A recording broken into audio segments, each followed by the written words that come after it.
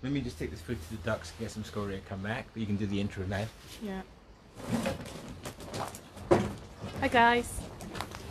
I'm just gonna wait here and wait for a few minutes to get a few people to jump on. I'm really excited today because we have progressed quite a bit with our wicking beds. We have spent quite a few weeks trying to put the wicking beds together, and it's been quite a tough exercise because it is more complex than we thought. But now that it's almost there, before there was just one more bed because we've got several beds joined together. There's one more bed we haven't put the dirt in, so before we put the dirt in, I thought I'll just jump on and show you what it looks like before the dirt, before it's filled up with dirt. So that's why I'm here. I am gonna stay around and wait for people to jump on with me. But while I wait for people, because nobody is here with me just yet, I might do a little walk to my front garden and perhaps show you my front garden, which is my favorite place right now, especially under lockdown. We haven't been going out that much because, yeah, it's not encouraged to go out and I just don't really want to go out. So I spend a lot of time in my garden instead, and it's just so, I'm so grateful to have a garden that I feel comfortable in. And yeah, so I'm just going to turn my camera around, just do a very quick, sorry, I saw someone jumping on. Just leave me a comment. Leave me a comment to let me know who you are, or say hi, or wave at me. I can't tell who's watching. Yeah, I can't tell. I wonder if I can see comments. Can I see comments? No. Okay, that's all right. Yeah, so if you can just jump on. Yes, I'm going to turn my camera around just to show you my garden at the front, and then I will walk to the back and show you my wicking beds in my back garden. So this is my front garden. And I call it the no-dig garden. I'm not sure how much you can see. The sun is looking, so you can't see very much because of the right. Yeah. So this is my front garden. As you can see, I've got quite a bigger front garden than a back garden. My front garden is a lot bigger than my back. And the reason why I call this the no-dig garden is because I have not done any digging or soil improving in this area.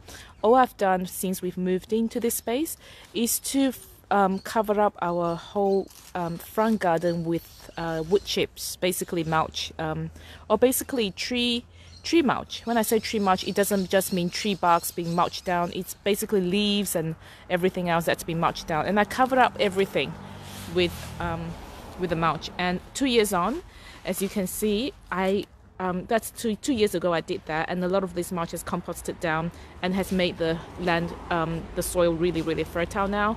And anytime we dig into the soil or we just do a little scratch, we'll find worms now.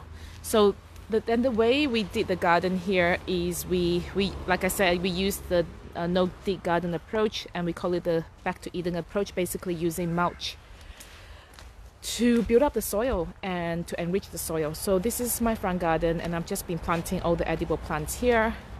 And this is my duck pond. My duck goes there and have a little swim. This is my little banana tree, and I've got some almond trees here. So everything I plant here in my front garden, I try to plant food. So something that looks beautiful as well as something that's edible. I did have a few lavenders here because they do attract bees, which is great. Yeah, so just a quick one. My front garden, I have 3 recycled bathtubs that I use to plant more veggies and stuff. As I say, this is my duck pond. Yeah, and I've got another water garden here. I planted a lot of food in there. A lot of plants in there are actually edible. They haven't got enough sunlight, so they haven't been growing as well as they should. But I think next season I'm gonna move them to where a more sunny spot. Yeah, so I'm gonna just so over here is my other area where I planted all my veggies, and in here is all I have a barrier around it because I've got ducks that I plant stuff that the ducks don't eat out here. but veggies, some of the veggies they will eat, I will plant them in here so they can't get in there. Yeah, our duck actually made the trip in there once and it damaged quite a few of my crops, but they're kind of recovering right now. So this is my winter crop. It has grown as much as I wanted them to, because they got damaged by the ducks at one point. So that's my front garden. I'm gonna take you to the back now to show you my wicking bed, which is why I'm here in the first place. So this part of my side garden, it's a bit messy at the moment because we're still cleaning up, but let me show you my wicking beds now. So when we talk about wicking beds, let me turn the camera around. So what is a wicking bed? Wicking bed is basically a raised bed with plastic lining underneath inside the raised bed, and the plastic lining is to catch the water so the water doesn't drain off into the ground. And the idea of that is it will become self-watering. So instead of the water draining into the ground and you have to keep watering it, the water stays on the plastic, and with evaporation and everything and the wicking effect, it will self-water the soil that's at the top. And I'll explain to you how this is done, because I have got one more wicking bed I haven't filled up with soil, so we can demonstrate that to you. I'm gonna turn the camera around and just to very quickly show you, our wicking bed is not like a traditional wicking bed, which is like a big square. Ours is a really narrow wicking bed because the way we build it, we want to design it to match the house, because we build it according to the house. We still want the entertaining space, so we just built a wicking bed all across here. And the reason why we have wicking bed here is because, as you can see, we have eaves here and more eaves there. So this part of the house will never catch any rain. So it will be very difficult for us to plant anything there unless we're going to water it all the time, which we don't like to do. We like to be able to plant something and it will be self-watering. That's why we decided to go with the wicking bed idea. So these are all the wicking beds that's been joined together. And I will show you the first one because that's the one that hasn't been filled up with soil. So basically this is, as you can see, there's water in there and there is scoria. How thick is the scoria, Dave? 5 to 7 millimeters. 5 to 7 millimeters. So basically what we do is you have this plastic lining, you install the plastic lining in your wicking bed, and this will contain the water. And it's very, very important for you to get the right plastic lining. Don't get anything you find from Bunnings or anything, because most plastic will be leaching chemicals into your soil and it will kind of poison your food. What you want to look for is a high density polyethylene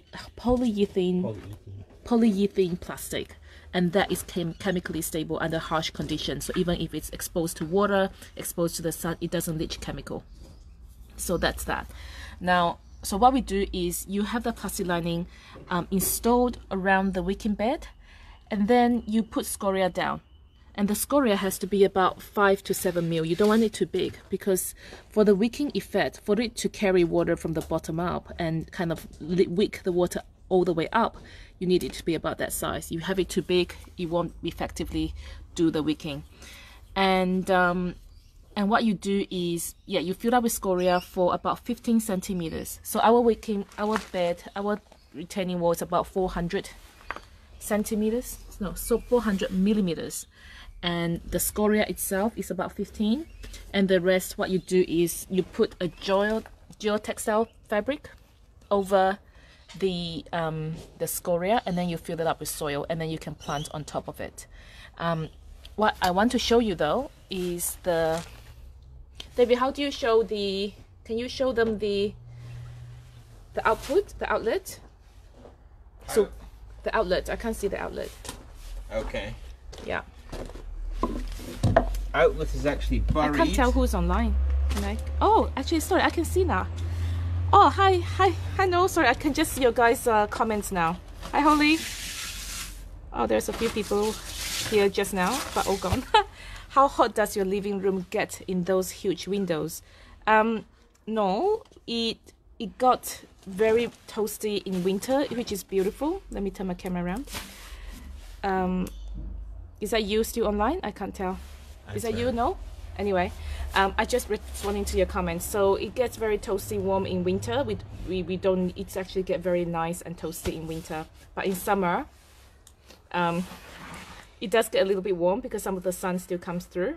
But we've just installed some blinds, an internal blind. Oh, it's you, awesome. So it is you online. So we've just installed some internal blind, and that might cut out some of the sunshine. So, but ideally, I know we want to have an external blind. We haven't got there yet. We'll get there once we get David to dig some holes. We planted the tree. Once we get David to, once you know, manage to get David to dig some holes, we will put. We planted the tree. It's we natural. can put a sunshade on now. No, by the way, yeah, we can put the sunshade on. So why don't you put that shade cells? It's because we have trees here as well. Like if we put the shade cells, we're gonna lose a lot of the sun for some of our trees that we planted around here. Sorry, the sunlight is in the way. See, we planted some maple tree here and stuff all along here. If we put the shade out, we're gonna miss the light, the sun. All right, so I'm gonna show you.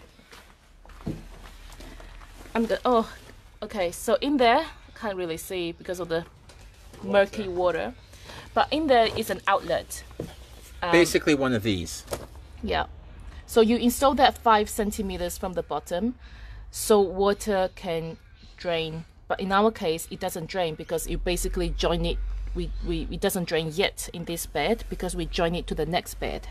You see, so underneath here, you can see the PVC pipe. It's not a PVC pipe, sorry. That is a high density. PEX pipe. It's called a PEX pipe.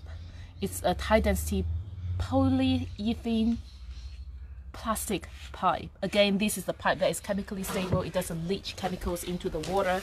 Therefore, it doesn't leach chemical into your food. So you can't really see. Basically, it's here. That's where the outlet is. Yeah. So it joins there. So do you want to show them how you install the rest or put the fabric on? So what you do? The fabric I don't want to put on yet because I need to actually add some more pebbles in there. Okay. So the other thing interesting about this part is something that we haven't finished building yet is the reed bed. The reed bed is the filtration bed. So this is a tap connected to our bathtub in the house. So because as you know, we don't use any chemicals. I barely use any soap these days. In a bathtub, we only ever use Epsom salt or bentonite clay or something that's really safe, actually, or even not only safe, even beneficial for the plants, very full of minerals. So the bathtub water will be drained here, and it will go down here, and it will fill up this area. I will be filling this area up at the bottom with large stones, and then I will be sectioning this off into 3 parts. And the reason why I'm sectioning it off is because I'm forcing the filtration system. So the way we're going to do it is we have large stones at the bottom, smaller pebbles at the top. The water will go down, and because of this barrier I'm going to install, the water is going to be forced, and the barrier will have some gaps at the bottom. So the water will be forced to go down and up through that gap to the next filtration system, and the water will be forced to go up. And there is another barrier here where we will be installing a bit lower, and the water will go over. And as you can see here at the bottom here, there is 2 output here. This one is the overflow. Drainage. If we want to drain this one day, we can just open up this cap and let the water drain out if we want to change the water over. But this one, it's a bit more elaborate. This one is the intake. Basically, I can't show you behind the house. So this one is connected to a pipe, if you can imagine, again a high density polyethylene pipe behind this wall at an angle, going up to behind this. So the reason why it's at an angle is because, and if you look at the height of this, that's where this bed will only get to this height ever. It will never go higher, because anytime it goes higher, it will be overflowing into here. But I can't show you the pipe because it's behind the wall, it's under the house. Basically, I'm drawing the water from here into the pipe behind the house, going up, coming here. So any water taller than this pipe in this bed will come into here, and this will flow through to the hole there, and it keeps going and going and going. And what Karen didn't actually mention, that each one of these beds, when will you be eating the ducks? is interconnected. When they stop laying, if you can figure out which one stops laying, I'll eat it. Yeah. Oh no, if you can kill the ducks for us, we'll eat it. We'll make you. I'll kill them. No. All right. Do you want to talk about this part, Dave? Well, Karen mentioned it already. I was just going to actually add, because the plastic only comes in certain sizes, what we actually did is we had to put tank valves in between all of these. There's like 4 washers in there, just trying to keep it all tight. And there as well. And the drainage system, which we copied from some other guys. Yeah, this is where it drains. Quite clever. What I'm going to do, you only want it to actually be to the height of the pebbles. You don't want it to actually be soaking the earth at the bottom. So you cut this off at the height you actually want it to actually be, so it drains properly. You know, so basically where the pebble is about 15 centimeters from the bottom. 15 is about here. So you want to cut this pipe at that level. So anything extra will be drained. Will just overflow. I'm going to get a little bit fancier, and I'm going to put this in the hose bib on this so we can control where the drainage water wants. Yeah. But if you have, this will handle any overflows, and it will also... Zachary, excuse me. Yeah, so that shows that we've got water in there. Drain the system as you need. Can you do it. that again? Sounds expensive. Yes, no, it is more expensive than it is. The fittings aren't expensive. These fittings aren't look expensive. how much They're like people are watching this. It's lucky probably girl. all in all the tank valve fittings. No, they're probably around about $50. Really, only? Yeah, remember we got them cheap. No, but the expensive part of this is the is this plastic. Actually, it's way too expensive, I have to say. It's one of each bed. It costed us about $100. So we have 1, 2, 3, 4, 5. So it's almost $500 worth of plastic. It's probably possible to do it cheaper, but we couldn't find anywhere short notice. Yeah. Of course, you buy it bulk, it's always actually cheaper as well. Yeah. So the idea is to hook this up to a hose, and maybe David might be digging a trench along the garden and just feed it into. There's a hose here. We won't be putting it on the ground, and it's very messy right now, our garden. So apology. And we'll be feeding into our avocado trees, and we've got some apple trees there and stuff like that. So we might just let it drain out that way. So. Yeah, so it's a lot of tidying up to do. Our garden is extremely messy right now. But the other thing I want to show you also is our courtyard. So this space, I don't know how many of you have seen my back garden before. We used to have all this dirt. We have this area covered up with mulch before. Mommy, we got one person watching. Yeah, we've got 2 people watching. That's good enough. Yeah, and then we wanted to plant some clovers, which is a type of flat grass. You know, clover. It's good for the soil. I don't like to plant lawns, but I wanted to plant clover lawns, but we decided this is going to be too hard because we've got the eave at the top. We're never going to catch any rain here, so we decided just to pave this up with. We're still doing it with crushed rocks, and the idea about crushed rocks, the reason why we put crushed rocks is because it is so much cheaper. It's very, very easy to just put on. You just put 2 layers on. It took us half a day to put this on, and it's very easy to maintain. And then more importantly, crushed rocks is permeable. So when it rains, as you know, it's so important to keep your soil alive. So it's lots of microbes and worms and all the good stuff in the soil. So we really like to keep the soil alive. So what we've done is to use crushed rocks instead of paving. Paving will cost you probably $20,000–$30,000 to pave up this area, but the crushed rocks costed us maybe $500 worth of crushed rocks. We just lay it down, and the water keeps going down to the soil. The worms and anything underneath, the microbes will still stay alive because they will still be fed water. And the more important thing also is, if one day we decided we don't like this space like this anymore, we want to, we want to plant stuff here or there. Yeah, just keep. You want to marry David? No, he's mine. He's mine. If you decide you want to change the landscape in the garden, you just move the rocks. So it's so easy. That's why I did the same at the front garden. Our whole front garden is designed in a way that is movable. Everything is not permanent. I don't like to build anything permanent in my garden.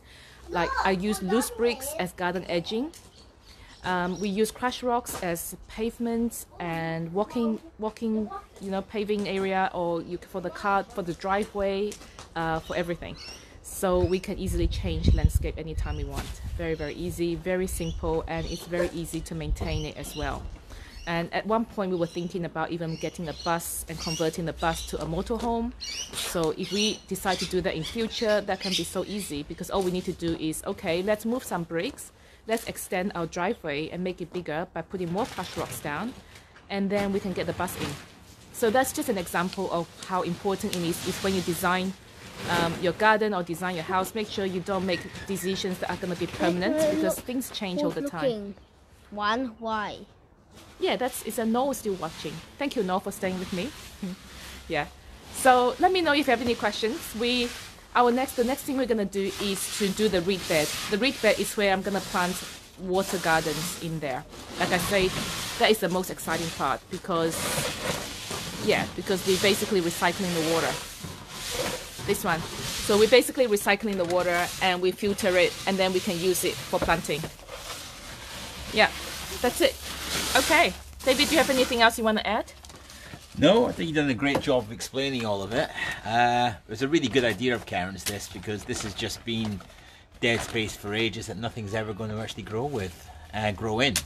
So this is good. That should be enough now, Zachary. We'll put some water in. Yeah. I'm just going to finish setting the levels here.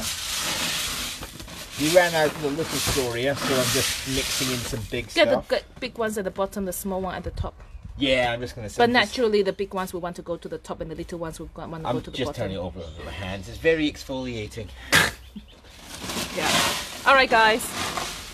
Bye. I don't know who else is online. Is that you, Noel, and somebody else? Yeah. So if you have any questions about wicking bed, you want to learn how to do it, you want to know, if you want to know how to make your own wicking beds, I can point you to the right direction. I can tell you where to buy your parts, that is the plastic that's chemically stable, and where to buy the fittings. And yeah, let me know. Wear gloves. Wives like soft hands. David, no, ask you to wear gloves because wives like soft hands. How many wives do you have? He has say wives, plural wives. She likes a man that does things with his hands. Yeah. Did you hear that? All right. Okay. I think that's it for today. If you want to know more, let me know. Send me a message, and we will show you the progress after we started planting, and also, of course, when I build the reed beds, when I planted my reed beds, I'll do another video, because I think that is the most exciting part, the reed beds. And for those of you who are interested in filtering your grey water, this is what you need. Yeah, I can explain more once I install it. I think it's a bit hard for me to explain, with my hands. So that's it. Okay, thank you very much, guys. Thank you for jumping on. Okay, bye.